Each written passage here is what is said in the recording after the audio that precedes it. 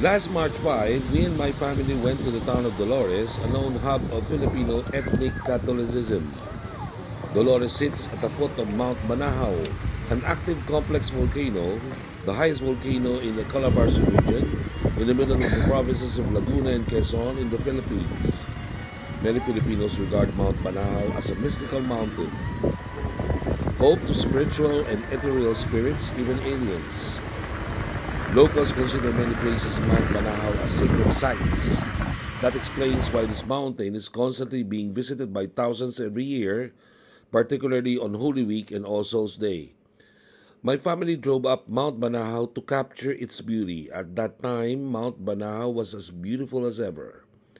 When we were in the middle of the mountain, we decided to film the town of Dolores down the hill via smartphone. And this is what we got. Look at the orb that suddenly appeared at the left side of the video and immediately left at such astonishing speed. Only when we got home did we notice a strange, white, unidentified flying object that appeared out of nowhere. Is this proof that aliens exist in Mount Banahaw and made the mountain their base in the Philippines? Some who saw this video claim that it could be a drone.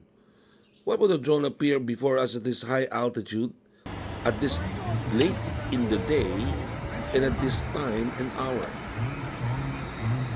Subscribe to our site and tell us what you think.